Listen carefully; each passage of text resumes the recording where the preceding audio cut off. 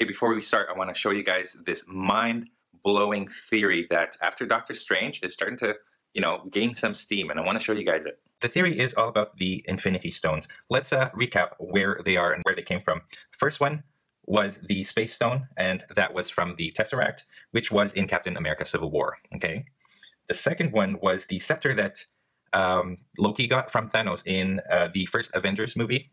So that is the Mind Stone. This is the Space Stone. This is the Mind Stone. I believe the next one was the Aether, which we saw in Thor: The Dark World, and that's that red crazy stuff from that movie. That is the Reality Stone. The next Infinity Stone that we saw was the Orb, and the Orb was the Power Stone, and we saw that in Guardians of the Galaxy.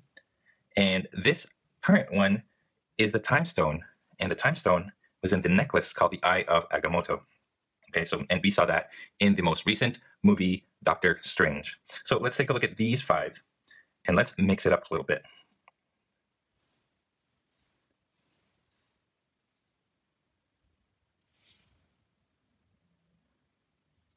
We are missing one more stone, and look at the first letter in all of these things. We are missing one stone, and we're missing one letter.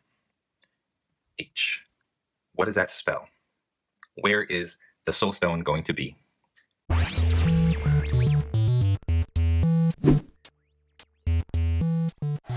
Hey, what's going on, everybody? Welcome to Draw 2. My name is Ramny. Today we're going to be reviewing Doctor Strange, and I'll be coloring Doctor Strange. So I watched this movie last night. I had a lot of thoughts about it, and when I woke up in the morning, thought I would turn on my camera and I just start talking. I don't even have anything written down, so forgive me if this video kind of goes off on a ramble, but that's okay. At least you can watch my nice coloring, maybe. So let's get started. Doctor Strange. This is, I believe, the 14th or 15th entry in the MCU, in the movies, and I would say it's pretty up there in terms of being one of the best. I think what I really liked about it was the actors, the visual effects, and just the general plot of it was pretty good. Even though it's a little bit generic, I liked the story from beginning to end. I was very entertained by it. By the way, you gotta go see this in 3D. There's no other way to see it other than 3D, so make sure you pay that extra couple of dollars because I think it's worth it. The visual effects are stunning. They're just, I mean, it's buildings folding in over themselves and just like a kaleidoscope of stuff coming at you. It's really cool to see, and I definitely think you guys should see it in 3D, or else you might be missing out. I like the cast, especially Benedict Cumberbatch as Doctor Strange. He had the right amount of arrogance and right amount of, just humor too. I didn't expect this to be that funny. It was pretty hilarious. That, and I also like the character growth from beginning to end. So that was pretty good. Side characters like Benedict Wong as Wong was really good. He's also kind of funny. The Beyonce moment was hilarious. Hilarious. I loved that. I liked Mordo, Carl Mordo. Even though he didn't really have that much to do in the movies, you kind of knew that he was a badass character, even though he didn't show it as much. You just expect him to be, that he's going to be a major threat whenever they release the second Doctor Strange movie.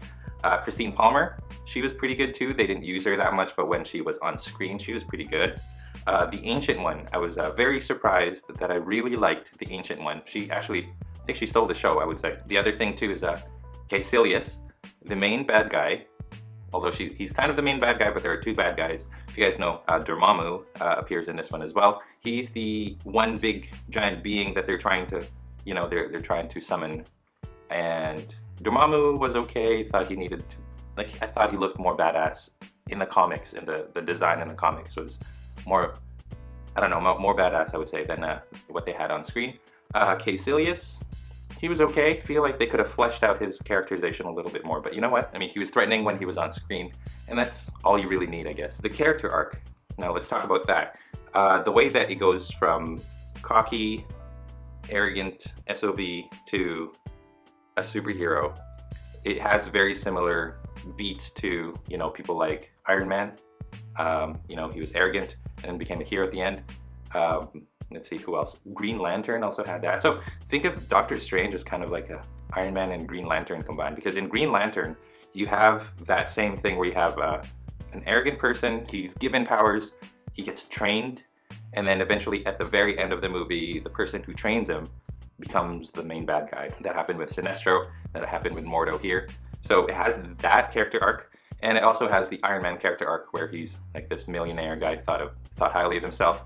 He gets into a life-threatening accident, finds a way to heal himself, and by doing that also found a way to become humbled and becomes a hero. So it has all of that similarity, so it feels very familiar. The bad stuff, I would say I wasn't as convinced with the Doctor Strange's growth from being a regular doctor, regular person, to a master magician. It wasn't long enough, I feel. It just went from this to that right away. So, you know, even in Iron Man, there was that moment where he learned how to become Iron Man. I mean, he was building his armor and he learned how to use his armor kind of thing. So there was that growth. But with this one, it's like he went from not knowing magic and then all of a sudden he's fighting Caecilius in the Sanctum. So he went from that to that too quickly for me, I'd say. But that's a really, really minor nitpick. Like I said, they didn't really flesh out the bad guy enough. Another thing that I was disappointed about was the fact that they didn't play any of the music in all of the trailers. They didn't play any of that music in the movie. The music is pretty forgettable, aside from like a Pink Floyd in the beginning. I believe it was Pink Floyd. You know, that's the thing with Marvel movies. There's not that music that's memorable, not like Star Wars where you just keep humming the song, like the music, even when you're not watching it. Or even, you know, like Batman v Superman had pretty epic music. Man of Steel had epic music, and the Wonder Woman trailer that just came out, there's that Wonder Woman theme that appears in there. Doctor Strange did not have a musical theme. I connect with music and I don't connect with the music in any of these movies. Actually, I believe Marvel Studios is making it a point to only use music as a background and not have it to be a highlight. So, I mean, the only thing I can think of is the Avengers theme. That's the only song, like that's the only theme that I can remember off the top of my head. So yeah, I wish they'd used more of the music from the trailer, especially the second trailer. Overall, you guys, I really like this movie, and if you guys are a fan of Marvel Studios and the MCU, you will have a lot of things that you're going to like. There's a lot of Easter eggs in this one, all of the magical relics that are in the Sanctums. There's a couple of characters, for example, that are there's a lot of Easter eggs. So if you guys are huge fans of it, I suggest you guys go to YouTube and find the Easter egg hunting videos, and definitely stay for the mid-credits and the post-credit scenes, because those two, they set up the future Thor movie, Thor Ragnarok, and also the future Doctor Strange sequel. So I liked how Doctor Strange finally gets to meet Thor. It kind of just establishes that they are part of the same universe. And also Mordo finding that that magician, the one who got himself unparalyzed, and taking his powers, and it's like the step towards making Mordo the bad guy in the sequel. I like the fact that you don't really need to know the other MCU movies to appreciate Doctor Strange. It is its own movie, and it has a great cast, it has great story, and it has great visuals. Best of all, I mean, like all of the incantations and all that stuff. Some dancer choreographed all of the like the body movements for all the incantations and spells. Those are really neat. Another thing I wasn't fond of is the fact that they're using magic now. And the thing with magic is anything is possible. So say for example, when you think of the next Ant-Man movie, the Ant-Man sequel, you're gonna think, why don't they just solve this problem using the Eye of Agamotto? You know what I mean? So magic is so powerful that I feel like it's almost a cop-out and can be used as an excuse to fix any type of problem in the MCU, especially now that you know that the Eye of Agamotto has the ability to turn back the clock.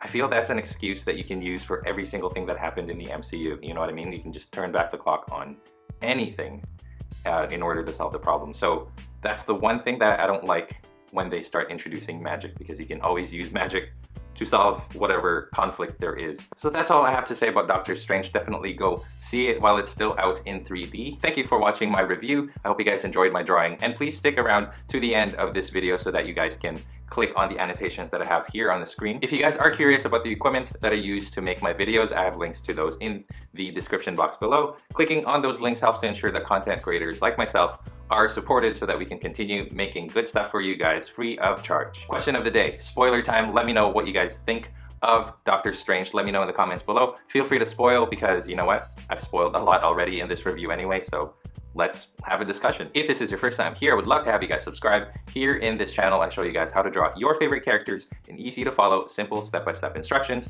And on occasion, I do movie reviews just like this one. So if you guys do like what you see, come on over and hit that subscribe button that's just below this video. And if you guys did enjoy this video, I would appreciate it a lot if you guys liked it, commented below, or shared this with your friends in social media. And speaking of social media, don't forget, you guys can find me on Facebook, Instagram, Google+, and on my website, draw2.com, where you can get a coloring page of Doctor Strange and Carl Mordo and a whole bunch of other characters from all of my tutorials. Again, you guys, all of those links are down below. Finally, you guys, thank you again for watching, and as always, stay tuned for more so you can learn to draw too. I'll see you guys in my next video. Where you can get there's people walking around. Where you can get and call